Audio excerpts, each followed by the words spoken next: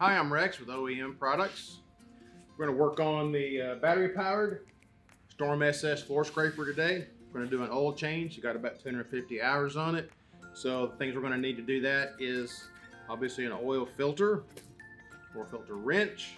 We're going to need 12 quarts of fully synthetic 15W50 engine oil, some rags. I've made myself a little tray here to catch the oil whenever we drip it out of this.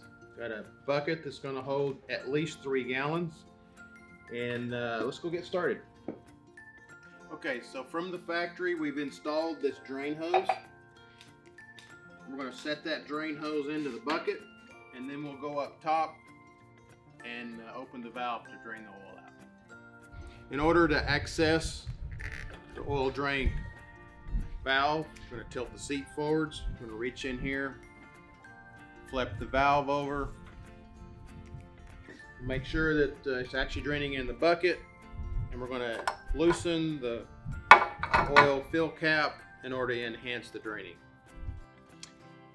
Okay, I've got a drip pan in place with a couple of rags to catch any other residue that doesn't make it into the pan. You're probably going to have to use a filter wrench to break it loose. I've already done that. We're going to remove the old one.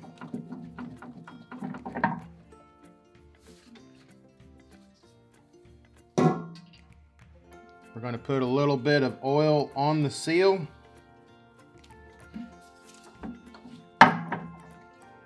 Screw the new one on, get it tight. About a turn after it meets the rubber. And then we're ready to put oil back in it.